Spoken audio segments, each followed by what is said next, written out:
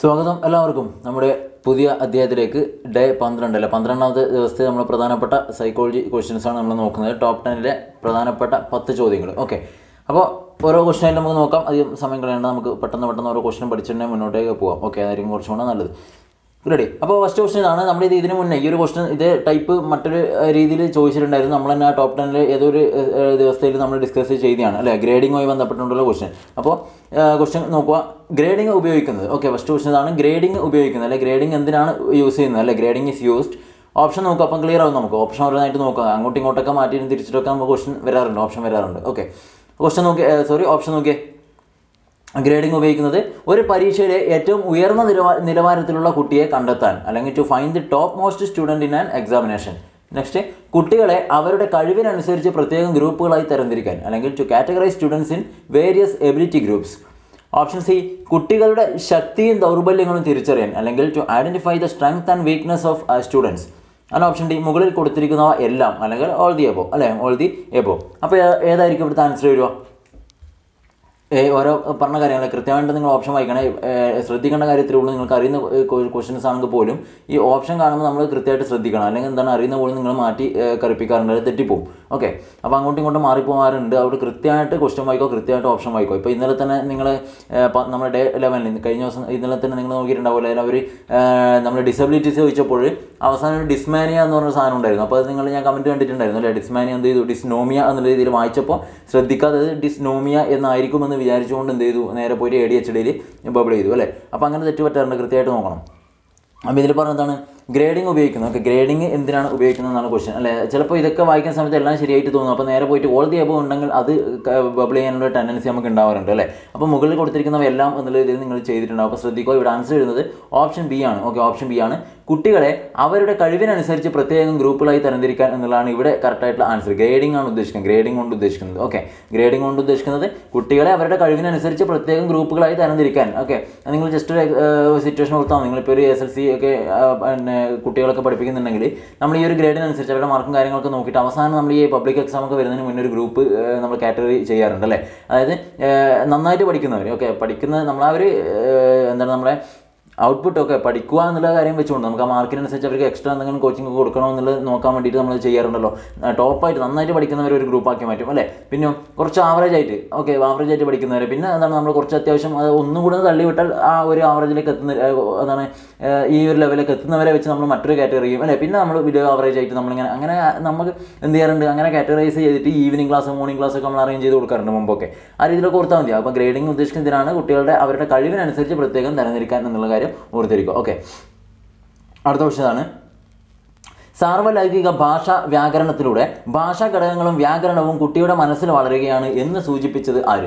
Okay, സാർവലൗകിക ഭാഷാ വ്യാകരണത്തിലൂടെ ഭാഷാ ഘടകങ്ങളും വ്യാകരണവും കുട്ടിയുടെ മനസ്സിൽ വളരുകയാണ് എന്ന് സൂചിപ്പിച്ചത് ആരാണെന്നാണ് question. Okay, according to dash specific language elements and grammar and growing in the mind of the child through universal grammar. Okay, according to dash specific language elements and grammar are growing in the mind of the child through universal grammar എന്ന് പറഞ്ഞത് ആര് എന്നാണ് question അല്ലേ. Simple ആയിട്ട് നോക്കിയാൽ Noam Chomsky അല്ലെ Vygotsky, BF Skinner, gene പിയാഷെ. ആരാണ്? Chomsky ആണോ, വൈഗോസ്കി ആണോ, സ്കിന്നർ ആണോ, പിയാഷെ ആണോ? ആരാണ് ഇതിൽ വരിക? ഈ പറഞ്ഞ സാർവലൗകിക ഭാഷാ വ്യാകരണം. ഓക്കെ, ഭാഷാ വ്യാകരണം എന്നൊക്കെ കാണുമ്പോൾ തന്നെ മനസ്സിലാക്കേണ്ടത് ഇത് ആരാണെന്നില്ല, നമുക്ക് അറിയുന്ന ആൾ തന്നെയാണ് അല്ലേ.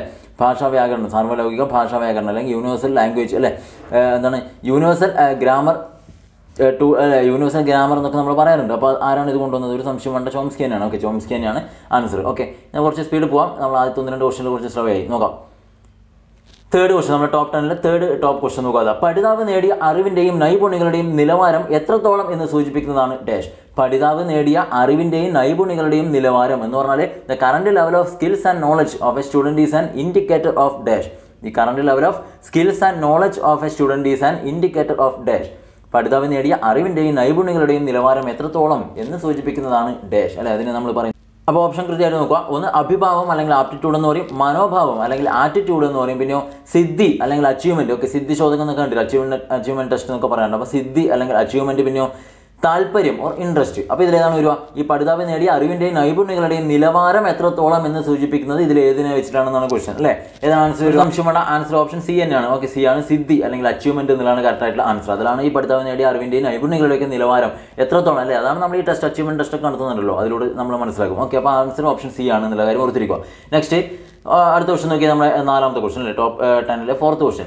സ്പിയർമാൻ മുന്നോട്ട് വെച്ച ബുദ്ധിയുമായി ബന്ധപ്പെട്ട സിദ്ധാന്തം ഏത്? സ്പിയർമാൻ മുന്നോട്ട് വെച്ച ബുദ്ധിയുമായി ബന്ധപ്പെട്ട സിദ്ധാന്തം അല്ലേ. The theory of intelligence proposed by Spearman is known as. Spearman മുന്നോട്ട് വെച്ച ബുദ്ധിയുമായി ബന്ധപ്പെട്ട സിദ്ധാന്തം ഏതാണ് ഒരു? ബഹുഘടക സിദ്ധാന്തമാണോ, അല്ലെങ്കിൽ ഗ്രൂപ്പ് ഫാക്ടർ തിയറി ആണോ, ദ്വിഘടക സിദ്ധാന്തമാണോ, 2 ഫാക്ടർ തിയറി ആണോ, ത്രിമാന മാതൃകാ സിദ്ധാന്തം അല്ലെങ്കിൽ 3 ഡയമെൻഷണൽ തിയറി ആൻഡ് ട്രയാർക്കിക് സിദ്ധാന്തം അല്ലെങ്കിൽ ട്രയാർക്കിക് തിയറി അല്ലേ. അപ്പോൾ ഇതിൽ സ്പിയർമാൻ എന്ന് കേൾക്കുമ്പോൾ തന്നെ പെട്ടെന്ന് മനസ്സിലേക്ക് വരേണ്ടതാണ് ഏതാണ് ഒരു? സ്പിയർമാൻ അല്ലേ. നിങ്ങൾ കണ്ടിട്ടുണ്ടാവും ഒരു ജി ഫാക്ടർ, ബുദ്ധിയുടെ 2 factor, G factor, general factor, specific factor എന്നൊക്കെ നിങ്ങൾ കണ്ടിട്ടുണ്ട്. അപ്പോൾ ഏതാണ് ഒരു സംശയമാണ് ഓപ്ഷൻ ബി, ദ്വിഘടക സിദ്ധാന്തം അല്ലെങ്കിൽ 2 ഫാക്ടർ തിയറി. അതാണ് ആര് കൊണ്ടുവന്നത്? സ്പിയർമാൻ കൊണ്ടുവന്ന ബുദ്ധിയുടെ സിദ്ധാന്തം. ഓക്കെ, അറിയുന്നതുകൊണ്ടാണ് സ്പീഡ് പറയുന്നത്. അപ്പോൾ ഇതിലെന്തെങ്കിലും സംശയം ഉണ്ടെങ്കിൽ ഈ പറയുന്ന 2 ഫാക്ടർ അതുപോലെ ഗ്രൂപ്പ് ഫാക്ടർ 3 ഫാക്ടർ ഇതൊക്കെ ആരാണ് കൊണ്ടുവന്നത് എന്തെങ്കിലും ഡൗട്ട് ഉണ്ടെങ്കിൽ നിങ്ങൾ എന്ത് ചെയ്യുക, നേരെ ഈ ക്ലാസ് കഴിഞ്ഞാൽ മതി. നമ്മൾ ഈ ടോപ്പ് 10 ക്വസ്റ്റൻ നിങ്ങൾ കവർ ചെയ്താൽ ഇതിൻ്റെ ഡിസ്ക്രിപ്ഷൻ ബോക്സിലേക്ക് പോവുക. ഓക്കെ, അവിടെ ഞാൻ ഒരു ലിങ്ക് കൊടുത്തിട്ടുണ്ട്. ആ ലിങ്കിൽ എന്തുണ്ട്? ഈ പറഞ്ഞ 1 മിനിറ്റ് 2 മിനിറ്റ് മാത്രം ലെങ്ത്തുള്ള ലിങ്കാണ്. അതിൽ 1-2 സ്ലൈഡ്സ് ഞാൻ ആഡ് ചെയ്ത് വെച്ചിട്ടുണ്ട്. ഓക്കെ, അതിൽ ഈ പറയുന്ന ഓരോ സാധനങ്ങളും ആരാണ് കൊണ്ടുവന്നതെന്നുള്ള കാര്യങ്ങൾ കൊടുത്തിട്ടുണ്ട്. അപ്പോൾ കൃത്യമായിട്ട് അത് നോട്ട് ചെയ്ത് വെക്കുക. ഓക്കെ, അറിയാത്തവരുണ്ടെങ്കിൽ ഒന്ന് ചെക്ക് ചെയ്ത് നോക്കുക. അടുത്ത ക്വസ്റ്റിലേക്ക് പോകാം നമുക്ക്. അടുത്ത നോക്കിയേ പ്രധാനപ്പെട്ട അടുത്ത ക്വസ്റ്റൻ നമ്മളെ 5th ക്വസ്റ്റൻ അല്ലേ, 5th ടോപ്പ് ക്വസ്റ്റൻ ആണ്. നോക്കാം. ചുവടെ കൊടുത്തിരിക്കുന്നവയിൽ കായിക താരങ്ങളെയും നർത്തകരെയും അവരുടെ ശാരീരിക വികാസത്തെയും ചലനങ്ങളെയും നിയന്ത്രിക്കുന്ന ഗാർട്ട്നർ നിർദ്ദേശിച്ച ബഹുമുഖ ബുദ്ധി ഘടകം ഏത്?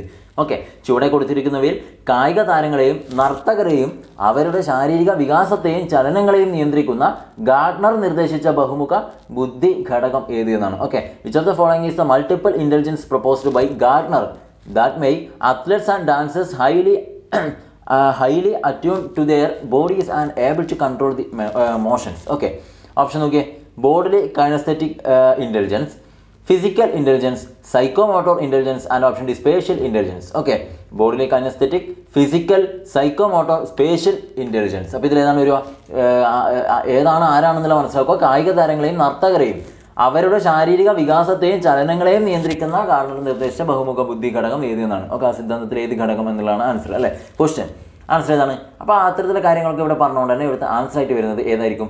നേരെ പറ്റി ഫിസിക്കൽ ഇൻ്റലിജൻസ് എന്നൊന്നും കൊടുക്കരുത്. അപ്പോൾ ആൻസർ ഏതാണ്? ബോഡിലി കൈനസ്തെറ്റിക് ഇൻ്റലിജൻസ് ആണ്. ഓക്കെ, ബോഡിലി കൈനസ്തെറ്റിക് ഇൻ്റലിജൻസ് ആണ് എന്നുള്ള കാര്യം ഓർത്തിരിക്കുക. ഇതാണ് ആൻസർ. അടുത്ത ക്വസ്റ്റ്യൻ നോക്കാം നമുക്ക്. അടുത്ത ക്വസ്റ്റ്യൻ നോക്കിയേ. വികാരപരമായ ചിന്തകളുടെ ആസ്ഥാനമായ പഠനത്തിൻ്റെ മണ്ഡലം ഡാഷ് ആണ്. ഓക്കെ, വികാരപരമായ ചിന്തകളുടെ ആസ്ഥാനമായ പഠനത്തിൻ്റെ മണ്ഡലം അല്ലേ. The feeling aspect of behaviour false in the dash domain of learning. Clear, dash domain of learning. അപ്പോൾ ഇതിൽ ഈ ഡൊമൈൻ എന്നൊക്കെ കാണുമ്പോൾ നിങ്ങൾ ഇത് വരുന്നത് എവിടെയാണെന്ന് വെച്ചാൽ നമ്മൾ ബ്ലൂംസ് ടാക്സോണമി ഉണ്ടല്ലോ, ബ്ലൂംസ് ടാക്സോണമിയാണ് അതുമായി ബന്ധപ്പെട്ട കാര്യങ്ങളാണ് ഇവിടെ വരുന്നത്. അപ്പോൾ നിങ്ങൾ ആദ്യം മനസ്സിലാക്കേണ്ടത് ഓപ്ഷൻ പറയാതിന് മുന്നേ ഈ ബ്ലൂംസ് ടാക്സോണമി എന്ന് പറയുന്ന സാധനം നിങ്ങൾ പഠിക്കുന്നുണ്ടെങ്കിൽ അതായത് ആഴത്തിലേക്ക് കടല പോലൊന്നും പഠിക്കണ്ട. ഓക്കെ, അതിനെന്തൊക്കെയോ പറഞ്ഞു പോകാനുണ്ട്. അപ്പോൾ അതൊന്നും നിങ്ങൾ വായിച്ച് നോക്കണ്ട. നിങ്ങൾ എന്ത് ചെയ്യുക, ഈ ഡൊമൈൻ കുറച്ച് കാര്യങ്ങൾ അതിൽ പറയുന്നുണ്ട്. ഒരു 3 ഡൊമൈനെ കുറിച്ച് പറയുന്നുണ്ട്. ആ 3ൻ്റെ ഉള്ളിൽ എന്തൊക്കെ വരുന്നുണ്ട് എന്നില്ല മാത്രം നോക്കിയാൽ മതി. ഓക്കെ, അതെന്നെ നോക്കണമെന്നില്ല. ഈ 3 ഡൊമൈനും ഓരോ പേര് വേറെ നമ്മൾ മനസ്സിലാക്കിയിട്ടുണ്ട്, ഡിനോട്ട് ചെയ്യുന്നുണ്ട്. ആ 3 പേരും കൂടെ മനസ്സിലാക്കി തന്നെ ഈ ആൻസറിലേക്ക് നമുക്ക് എത്താൻ പറ്റും. ഓക്കെ, ബ്ലൂംസൊക്കെ അങ്ങനെ മാത്രം വായിച്ചു പോവുക. നമ്മൾ പറ്റുവാണെങ്കിൽ എന്ത് ചെയ്യാം, ഒരു ക്ലാസ് ആയിട്ട് നോക്കാം. ഓക്കെ, നമുക്ക് ചെയ്ത് നോക്കാം. ചെറിയ അത്രയേ ഉള്ളൂ, ആഴത്തിലൊന്നും പഠിച്ച സമയങ്ങളുണ്ട. അപ്പോൾ വികാരപരമായ ചിന്തകളുടെ ആസ്ഥാനമായ പഠനത്തിൻ്റെ മണ്ഡലം ഏത് എന്നാണ് ചോദ്യം അല്ലേ. മണ്ഡലം ഏത് എന്നാണ് ചോദ്യം. ഓക്കെ, ഈ സൗണ്ടിൻ്റെ എന്ന പ്രശ്നം എന്തെങ്കിലും ക്ലാരിറ്റി കുറവുണ്ടെന്ന് നോക്കണം. ഞാൻ മൈക്ക് ഇവിടെ കുത്താൻ വിട്ടുപോയി. ഓക്കെ, കുഴപ്പമില്ല. അപ്പോൾ ഇവിടെ ആൻസർ ഏതാണ്? ഒരു വൈജ്ഞാനിക മണ്ഡലമാണോ എന്ന് വെച്ചാൽ കൊഗ്നിറ്റീവ് ഡൊമൈൻ, അല്ലെങ്കിൽ മനഃശാലക മണ്ഡലമാണോ, ഒരു സൈക്കോമോട്ടോർ ഡൊമൈൻ, പിന്നെ വൈകാരിക മണ്ഡലം അല്ലെങ്കിൽ affective domain and option D hierarchical മണ്ഡലം അല്ലെങ്കിൽ ഹൈറാർക്കിക്കൽ ഡൊമൈൻ. ഓക്കെ, അപ്പോൾ ഇതിലേതാണ് വരിക? ഇത് കാണുമ്പോൾ നിങ്ങൾ മനസ്സിലായി ബ്ലൂംസ് ടാക്സോണമിയിൽ വരുന്ന സാധനമാണ് ഈ കൊഗ്നിറ്റീവ് അഫക്റ്റീവ് സൈക്കോമോട്ടർ. ഇത് 3ഉം ബ്ലൂംസ് ടാക്സോണമിയുമായി ബന്ധപ്പെട്ട കാര്യമാണ് അല്ലേ. അതിൽ കൊഗ്നിറ്റീവുമായി ബന്ധപ്പെട്ട കാര്യങ്ങളാണ് അദ്ദേഹം കൂടുതലായിട്ട് ഫോക്കസ് ചെയ്തത്. ക്ലിയർ. അപ്പോൾ ആ 3 വൈജ്ഞാനിക മണ്ഡലം, മനഃശാലക മണ്ഡലം, വൈകാരിക മണ്ഡലം ഇതിലേതായിട്ട് വരിക? ഒരു സംശയമുണ്ട്. ഇവിടെ ചോദിച്ചെന്താണ് വികാരപരമായ ചിന്തകൾ എന്ന് പറഞ്ഞത് തന്നെയാണ് ഇത് വൈകാരിക മണ്ഡലത്തിലല്ലേ വരേണ്ടത് അല്ലേ. വികാരപരമായ ചിന്തകളൊക്കെ വരുന്നത് എവിടെയാണ്? വൈകാരിക മണ്ഡലത്തിലാണ്. അപ്പോൾ ഓപ്ഷൻ സി ആണ് ഇവിടുത്തെ കറക്റ്റായിട്ടുള്ള ആൻസർ. ഓക്കെ, ഓപ്ഷൻ സി ആണ് കറക്റ്റായിട്ടുള്ള ആൻസർ എന്നുള്ള കാര്യം ഓർത്തിരിക്കുക. ഓക്കെ, കിട്ടിയല്ലോ. അപ്പോൾ അത്രയും കാര്യങ്ങൾ ശ്രദ്ധിക്കുക. അടുത്തത്, പാവ്ലോവിൻ്റെ ക്ലാസിക്കൽ കണ്ടീഷനിങ്ങിൽ ഒരു അനുബന്ധ ചോദകം ഉപയോഗിച്ച് മറ്റൊരു അനുബന്ധനം രൂപപ്പെടുത്തുന്നതിനെ പറയുന്ന പേര്. പാവ്ലോവിൻ്റെ ക്ലാസിക്കൽ കണ്ടീഷനിങ്ങിൽ ഒരു അനുബന്ധ ചോദകം ഉപയോഗിച്ച് മറ്റൊരു അനുബന്ധനം രൂപപ്പെടുത്തുന്നതിനെ പറയുന്ന പേരെന്താണെന്നാണ് ക്വസ്റ്റ്യൻ അല്ലേ. In the classical conditioning by പാവ്ലോ, when one conditioned stimulus is used to create another, it is called. In the classical conditioning by Pavlov, when one conditioned stimulus is used to create another, then it is called options: spontaneous recovery, extinction, stimulus discrimination, conditioningile uyarna chinta. അപ്പോൾ ഇതിൽ ഏതാണ് വരിക? spontaneous recovery, extinction, stimulus discrimination, conditioningile uyarna chinta. അപ്പോൾ ഇതിൽ ഏതാണ് വരിക? അവിടെ ശ്രദ്ധിക്കേണ്ട കാര്യം, പാവ്ലോവിൻ്റെ ക്ലാസിക്കൽ കണ്ടീഷൻ പ്രകാരം ഒരു അനുബന്ധ ചോദകം ഉപയോഗിച്ച് മറ്റൊരു അനുബന്ധനം രൂപപ്പെടുത്തുവാണെങ്കിൽ അതിന് നമ്മൾ പറയുന്ന പേരാണ് ഓപ്ഷൻ ഡി ആയിട്ടുള്ള കണ്ടീഷനിങ്ങിലെ ഉയർന്ന ചിന്ത അല്ലെങ്കിൽ ഹയർ ഓർഡർ കണ്ടീഷനിങ് എന്നുള്ളതാണ്. കണ്ടീഷനിങ് ആണ് ഹയർ ഓർഡർ കണ്ടീഷനിങ്. ഓക്കെ, എന്നുള്ളതാണ് ഓർത്തിരിക്കുക. ബാക്കി സ്പോണ്ടേനിയസ് ഈ കാര്യങ്ങളൊക്കെ നിങ്ങൾ അറിയുന്നതായിരിക്കും. അപ്പോൾ ഇതും കൂടി ഓർത്തിരിക്കുക, കണ്ടീഷനിങ്ങിലെ ഉയർന്ന ചിന്ത. അപ്പോൾ ഇവിടെ നിങ്ങൾ മനസ്സിലാക്കിയിട്ടുണ്ടോ എന്ന് അറിയില്ല. ഈ തിയറിയെ ഇങ്ങനത്തെ ഈ പറയുന്ന പാവ്ലോവിൻ്റെ തിയറിയൊക്കെ ചോദിക്കുമ്പോൾ നിങ്ങൾ പഠിച്ച സമയത്ത് മലയാളം ക്വസ്റ്റ്യൻ നോക്കുന്നവർ മലയാളത്തിലായിരിക്കും അതിൻ്റെ ടേംസ് ഒക്കെ പഠിച്ചത്. അതായത് ഇപ്പോൾ എക്സ്റ്റൻഷൻ ആണ്, വിലോപം അല്ലേ, സ്പോണ്ടേ, അങ്ങനെ നിങ്ങളതിൻ്റെ മലയാളം വേർഡ് പഠിച്ചിട്ടുണ്ടാവും. അപ്പോൾ ശ്രദ്ധിക്കേണ്ട കാര്യം, ഇവിടെ ഓപ്ഷൻ നോക്കിയേ മലയാളത്തിലല്ല തന്നത്. ഓക്കെ, മലയാളത്തിലാണ് എഴുതിയെങ്കിൽ പോലും എല്ലാം നോക്കിയതാണ്. സ്പോണ്ടേനിയസ് റിക്കവറി അതുപോലെ ഇങ്ങോട്ട് തന്നിട്ടുണ്ട്. ഓക്കെ, എക്സ്റ്റൻഷൻ അതുപോലെ ട്രാൻസ്ലേറ്റ് ചെയ്ത് ഇങ്ങോട്ട് തന്നിട്ടുണ്ട്. അപ്പോൾ കൃത്യമായിട്ട് ശ്രദ്ധിക്കുക, വേർഡ് പഠിക്കുമ്പോൾ കൃത്യമായിട്ട് നോക്കണേ. മലയാളം തന്നെ വരണമെന്നില്ല, ചിലപ്പോൾ ഇങ്ങനെയും ചോദിക്കാം. ഓക്കെ, അങ്ങനെയും ചോദിച്ചേക്കാം. അപ്പോൾ ഓപ്ഷൻ ഇവിടെ കറക്റ്റ് ആൻസർ കിട്ടിയല്ലോ, ഓപ്ഷൻ ഡി. നെക്സ്റ്റ് ക്വസ്റ്റ്യൻ നമുക്ക് വളരെ പ്രധാനപ്പെട്ട അടുത്ത ക്വസ്റ്റ്യനിൽ പോകാം. അടുത്തത് നോക്കിയേ, കണ്ടീഷനിങ്ങിനെ സംബന്ധിച്ച് വീണ്ടും പാവ്ലോവാണ്, കണ്ടീഷനിങ്ങുമായി ബന്ധപ്പെട്ട കാര്യമാണ്. കണ്ടീഷനിങ്ങിനെ സംബന്ധിച്ച് ചുവടെ കൊടുത്തിരിക്കുന്നവയിൽ ശരി ഏത്? Which of the following is true about conditioning? Okay, കണ്ടീഷനിങ്ങിനെ സംബന്ധിച്ച് ചുവടെ കൊടുത്തിരിക്കുന്നവയിൽ ശരി ഏത് എന്നാണ് ചോദ്യം. നോക്കാം, അനുഭവത്തിൽ നിന്നാണ് പഠിക്കുന്നത് അല്ലെങ്കിൽ learning result only from experience. അടുത്തത്, ഇടക്കാലത്തേക്ക് സ്വഭാവത്തിലുണ്ടാകുന്ന മാറ്റവും പഠനത്തിൽ ഉൾപ്പെടുന്നു അല്ലെങ്കിൽ learning involves short term changes in behaviour. Next, classical കണ്ടീഷനിങ്ങും ഒപ്പറൻ്റ് കണ്ടീഷനിങ്ങും ഒന്ന് തന്നെയാണ് അല്ലെങ്കിൽ classical and ഒപ്പറൻ്റ് conditioning are same.